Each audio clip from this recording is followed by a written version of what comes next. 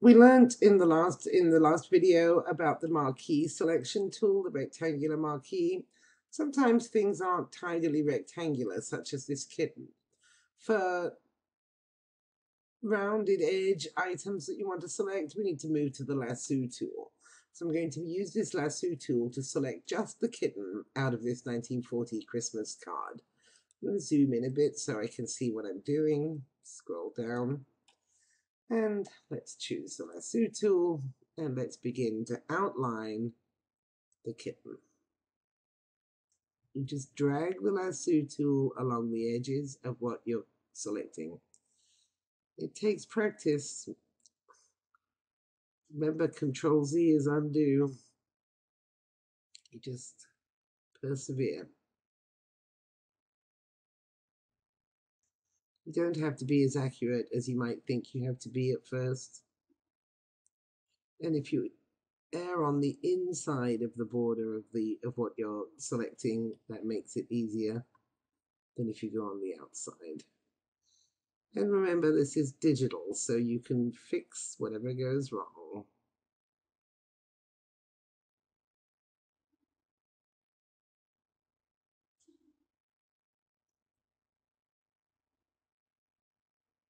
See, I'm going to have to do some fixing here.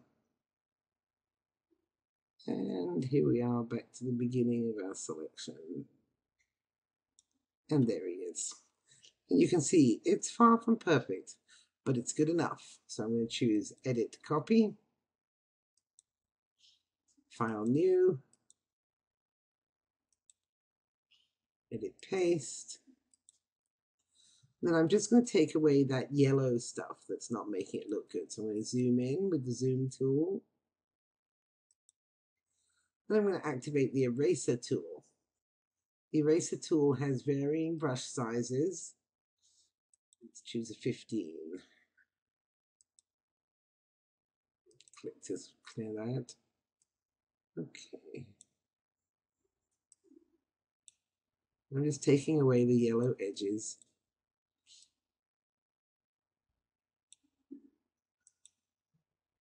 Just click with the eraser tool to get rid of what you don't want.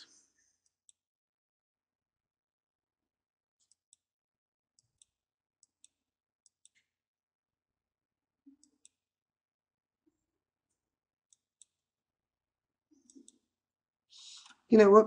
You wouldn't think so, but I know for a fact he's good enough. So now I'm going to come to the Move tool. Pulling the layer palette over just to look at it, I want you to notice that layer 1, where the kitten is transparent. There is a white background, but I'm not going to worry about it. Watch what I'm going to do now. I'm going to choose Edit, Select All. And now this kitten is selected. I'm going to come to the adjustment and change him to black and white by dragging the hue and saturation down to 0.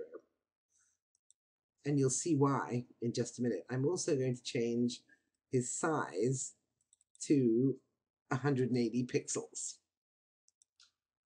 So there he is, one little kitten. Now I'm going to move him aside, close the Christmas kitten, and open this gentleman here and give him a kitten on his shoulder. So I'm going to drag this over, edit, select all, edit, copy, click on built-in, edit, paste, and here's the kitten. And with the move tool active, you drag the kitten up to Sergeant Bilton's shoulder instead of the Christmas girl. Let's zoom in and see how it looks. There. It's an old photo, so it's a little grainy, but you see the idea. That's fun, isn't it?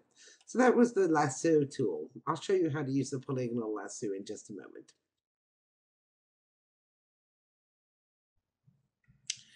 So let's just quickly look at the polygonal lasso, which is a great deal easier if you have the right image. So we're going to work on selecting this barn, which has nice straight edges. So I'm going to choose the polygonal lasso tool. And I'm just going to click at one end of a straight edge, and then just click at the next end of the straight edge. And click, Now I'm going to come in and click here and down and click. I'm going to follow the shadow around and click and across and click down the diagonal. I'm going to kind of catch this loop by clicking a couple of times on it. Go straight across here and up. Click, click, and finished. And there it is. So let's copy that, move it to a new image so we can see it, and paste. And there it is. How fast is that? It's much, much faster if you have the right shaped object to work with.